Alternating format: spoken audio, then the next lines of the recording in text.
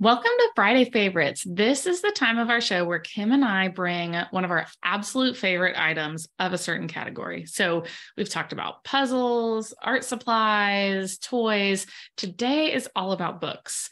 And we find that books are really hard to find really quality books that are worth the price tag and that is worth the space that you're going to put it in your home, and your kids are going to enjoy it. It's going to be a great experience. So we've brought two of our favorites today that we know are going to be hits with your family. Right. So I was telling Mary earlier, I was at Barnes and Noble this weekend with my own kids, and I feel like I know books. I know how to pick a good book, but there are so many books in the kids section, and I got overwhelmed. And just looking at all the different ones, a lot of them have, a little puppets or toys or animals that go with it, which I think is great because you can add to it. But I myself got overwhelmed. So I love a book that I know how it's used with kids or it's been recommended to me. And so I brought one of my favorites today. It's called All Better. My sister introduced me to this book. I just did it yesterday with a kid, but what it normally looks like is all of these. There's a little band-aid that goes on the same color. So right there, you can take them all off and match colors. Let me find a couple more. So right now you're just matching colors, and each band-aid has a little animal on it. There's a dog, a monkey, a sheep. Here's all the animals right here. So every page you go through and it talks about how one of the animals got hurt. And it has the same little phrase at the end. You kiss it, put a band-aid on it, all better. And I always have mine go pat, pat, pat on top of the band-aid just to work on that word. But what you do is you see what happened to the animal, and you go back here. And so we're going to get the puppy band-aid because you're matching animal to animal. So here you matched colors. Now you get to match the animal and you find out, it's on his hand. And every single animal has a different body part where they got hurt. So you can work on body parts there. So you put it on, you can kiss it if you want to, put a band-aid on it and pat, pat, pat. And a lot of times the way that I do it by level is if we're needing to go quick, we'll just turn the page and, he hurt his hand. We don't even have to go through the whole process of how it happened. He hurt his hand, put the band-aid on and go through there. So each one, the monkey fell and he bumped his head. So we can talk about his head, go back here, you find your monkey band-aid, and then you're going to put it on his head. So there's another word you're working on. You can take them off. And then for your older kids, you can go through and do it page by page or even at the end. How did the puppy get hurt? How did the monkey get hurt? And have them retell that story back to you. So answering some of those WH questions, recall. It's a great book that you can just take all the band-aids off and let the kids put the band-aids on. That's fun too. If they're not really even at the reading level, put the band-aid on, just matching the animals. But as they get bigger, you can work on what happened, how it happened, and you're making them all better. So it's really fun. It's a cute one. And here's the elephant. He stepped on his own trunk. And so then we put it on there. So the kids love it. I think the most difficult thing is keeping track of the band-aids, which has been the hardest part in our house. And so at the end of the book, I really try to go back and put them all on the front page. And it's just one that I try to keep track of a little bit more so the band-aids stay together, because it's not as fun when you have missing band-aids. So it's a cute one. It is one of my favorite books. We actually have that book. Oh, do you? Yes, we do, because it's a great one. And, I find that a lot of families, when their child isn't communicating a lot, one of the number one goals that they will have is, I wish they could tell me when they're hurt, or I wish they could tell me when they're feeling bad.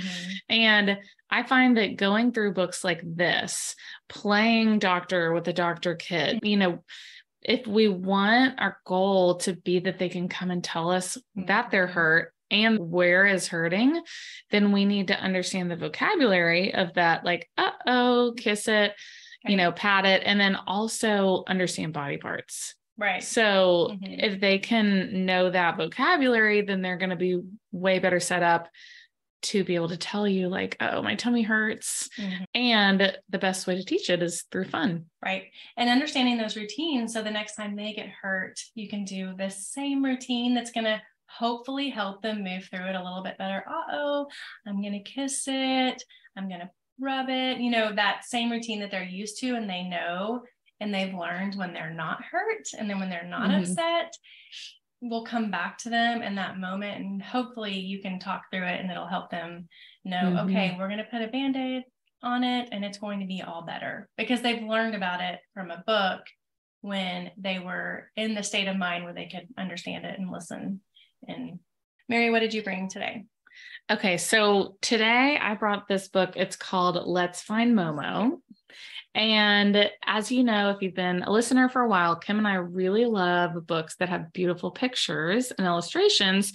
And a step that is easier for kids as they're learning is if it's real pictures. So if you find that maybe a child isn't quite interested in illustrations and books yet, you want to go towards some books that have real pictures in it.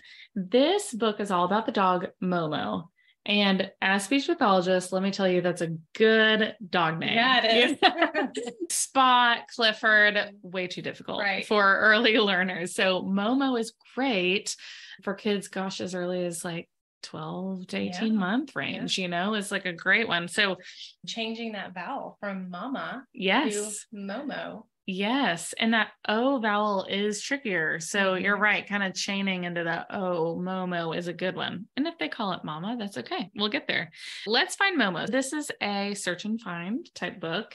And so, okay, look at this, Kim. It's really cool. Oh, how fun. Those are real pictures. Yes, it's real pictures, and it shows exactly what you're going to find, and it's labeled. So it's a real picture, and you're saying hot dog, Momo, and then it has 4 things, and you're going to find that in this scene.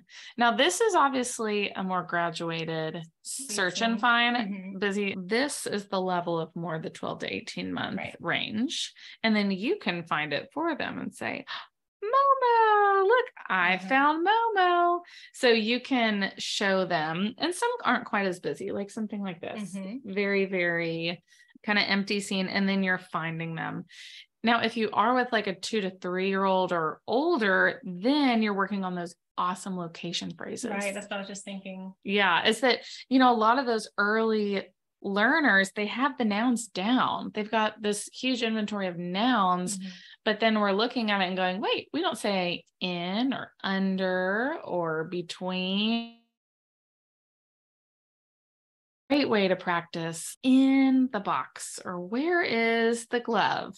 It's on the chair. And then you can incorporate new vocabulary like that, like shelf, that they might not have yet. So this is a really, really pretty book. Goes through a lot of different scenes. And again, Momo is the constant in all of them. So if you want to just go through first and all you're doing is finding Momo, that's a great way to do like a first run through the book, and it's fast and easy. And then as they get more engaged in it, you can label. This is such a great picture to say, this is a sock. Sock. It's just, and it's got this nice plain background. Then you can find all the different ones in the book. Cute. I've never seen that book. That's a really good one. It's a really great one. And it just has some good vocabulary. Kim, we have always talked too about speech sounds. I mean, this is a great one too, that if you're working on L's or R's, S's, you can incorporate those sounds, and then you're just doing a quick warm up, but you're also working on speech and language while you're doing your play, is that we can incorporate all these sounds in just our everyday things we would do already. So Let's Find Momo is a great one. That's cute. And I love books that when kids are little, they can just enjoy looking at those bright pictures. When they are real life pictures, like in that book, kids really enjoy just looking through at the pictures. And when they're older, they can try to do that search and find themselves. They can look on the left side, see if they can find it on the right. So it's a great book for kids to stay engaged with themselves for a while. So that's a really cute one. Yeah, I like it. Well, thanks so much for listening. We hope you enjoyed Friday Favorites, and we will see you here next time. Okay.